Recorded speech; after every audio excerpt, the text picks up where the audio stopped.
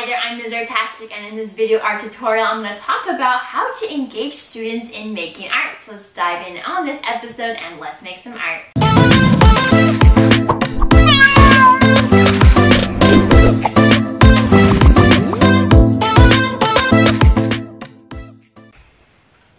Number one is to be smiling and be excited.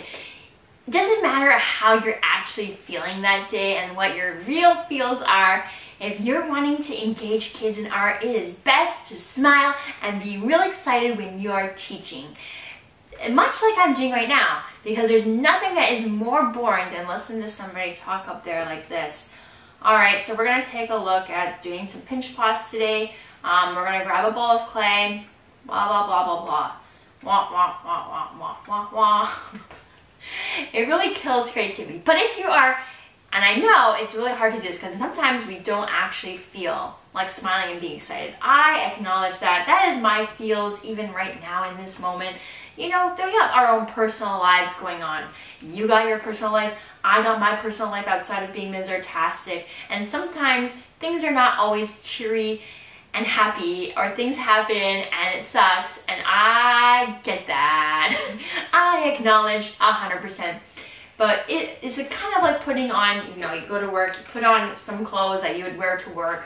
I put on this because it's Ms. Artastic. And now I gotta also put on that face of being Ms. Artastic, or in your case, being a teacher. And we're gonna smile and we're gonna fake it till we make it and be excited. Because how much more engaging is it if we are excited to see them? They are feeling that as well, right? They're like, oh, so my teacher's excited to see me today, instead of I can feel like they don't want anything to do with me. I'm not gonna engage if I sense that that person is wanting nothing to do with me. How can I trust or respect them if they're looking at me like this?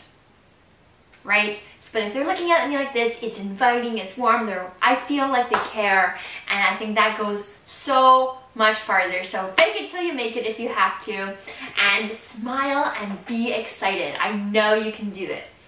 Alright, number two is to survey to find out student interest, and you can do this in two ways.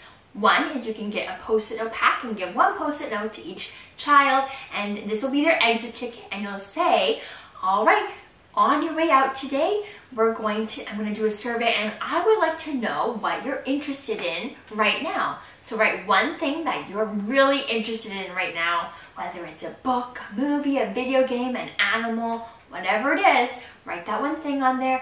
You don't have to put your name on it. And when you're done, you're going to quietly stand up, you're going to push in your chair, you're going to tiptoe over to me, give me your post-it note, and you're going to quietly line up at the door. And that will be your exit ticket, right? You're already burning down the mood and sending them on their way. It's not like a whole bunch of chaos. It's a quiet, gone. Or while they're working, if you don't want to do it as an exit ticket, you can just take a piece of paper, write the class's name at the top of what class it is and grade. And then as you're working, you're going to pop on over to each table. You're going to sit down with them, take your stool, sit down at their table, chat them up, check in on all your students. You use this as your opportunity to check in on them. And then, once you've done that, you say, hey, how's it going? Does anybody need help with anything? Blah, blah, blah, blah, blah. And then everybody's going to be like, all right, I'm just doing a little survey to find out what you're all interested in right now. And that's going to help me plan some future art lessons, because I believe in honesty and telling them why. And then that's part of earning trust and earning respect. Notice I say earning.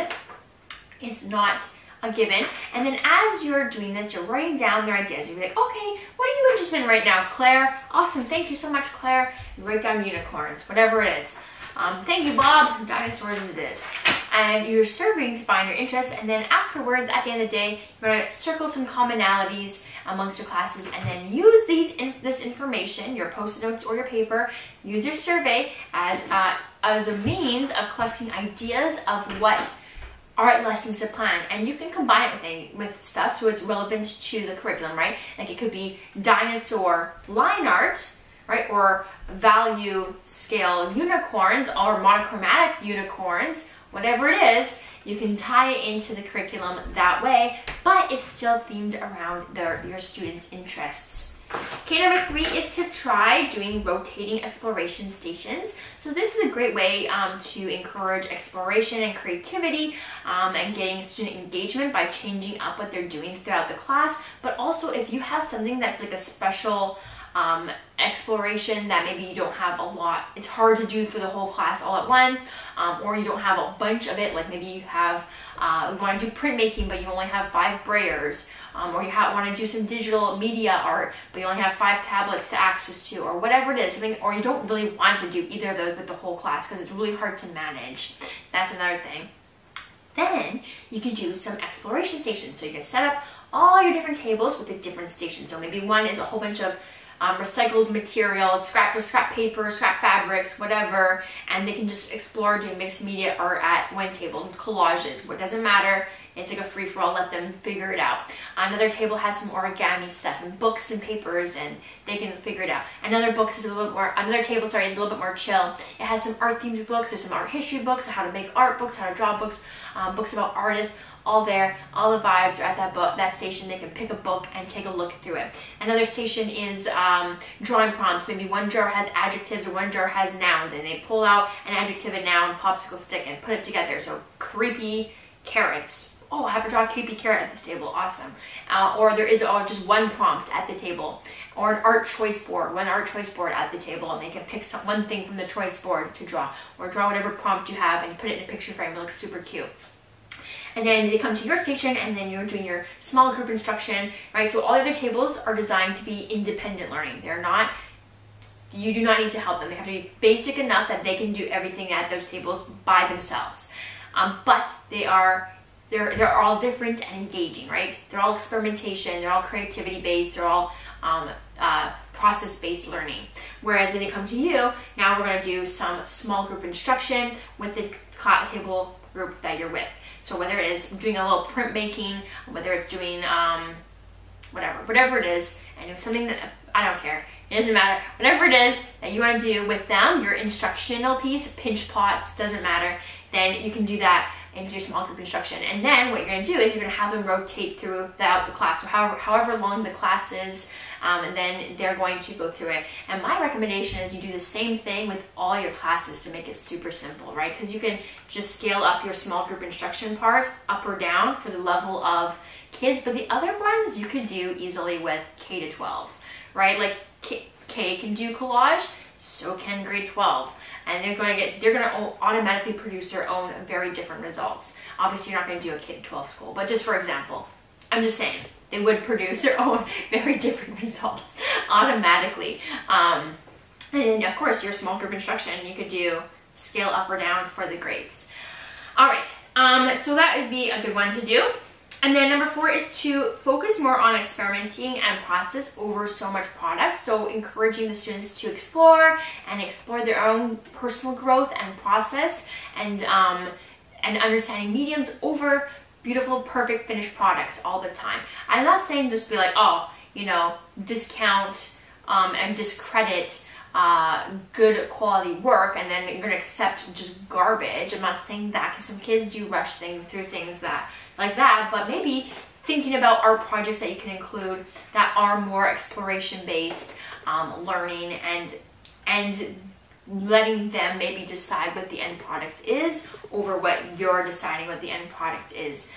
You could do like symmetry butterflies, where you put paint on one side and close them and open them and then add things to it and make it nice and big, and you're exploring process and seeing what happens that way, versus, and it will be beautiful and complete, right? But they might not all be the same and be the exact same as your example, is what I'm saying. And that's cool too. All right.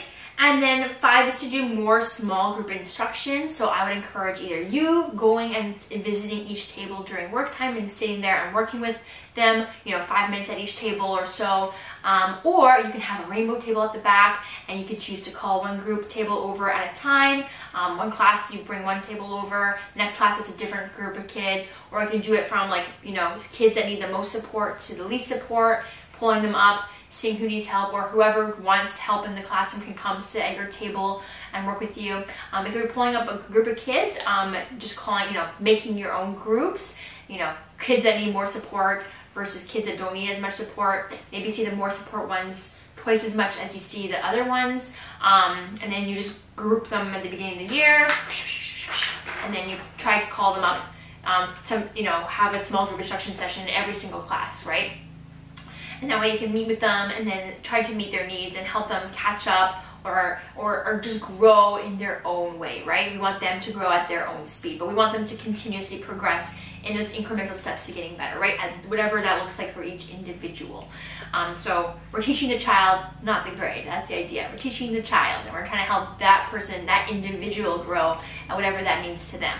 So doing more small group instruction, even if you're pulling up your groups and there's some kids that don't need any help, but even just being there, maybe you can chat them up, get to know them more, and strengthen that relationship while you're working together. I think, and maybe sometimes they're like, oh, I don't need any help, and then maybe they're like, oh, you know what, maybe I could use a little support, and you can help them out, try to figure something out. All right, so that's my ideas. My question for you today is this. What struggle are you feeling when it comes to teaching art? So do you have any struggles when it comes to teaching art? Let me know in the comments of this video, and I would love to help you. Also, if you're looking for some more art teacher specific professional development, check out Art Teacher Academy. It is my professional development program. It's an online course that will give you 10 professional development hours at the end, as well as you'll get a full workbook to work through that you get to keep. All the templates that I talk about, I also include, and you get to keep as well. You also, with your enrollment, get my art creation toolkit that will give you some lesson plans for art lessons that you can use right away in your classroom and implement. And you also get forever access. That means you can come back to there's no time limit of when you have to do it or whatever. There's no schedule of when you have to learn or not, and you get forever access, which means you can come back and watch the videos and do the lessons as many times as you want. And I'll be covering things like lesson planning, your scope and sequence, classroom management, time management, productivity tips for you to help you be more efficient, classroom student engagement and participation, and so much more. And you can check that out by searching on Google Art Teacher Academy, or hitting the link in the description of the video, or you can scan the QR code on the screen and that will take you to Art Teacher Academy so you can learn more information about my professional development program.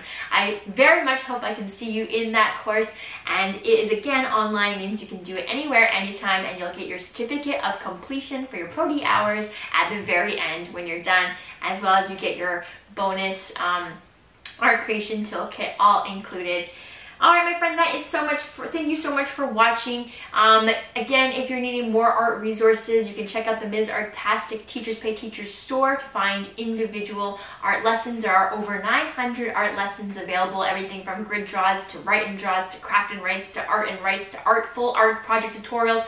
Everything for the units, for the elements of art, principles of design, resources for all the holidays and seasons, artists and art history, and so much more in the Ms. Artastic store on Teachers Pay Teachers. You can search Ms. Artastic on TPT, or I'll have the link in the description below for that as well. Please make sure you like and subscribe to the channel, and I'll see you in the next episode. Again, how to teach art at home.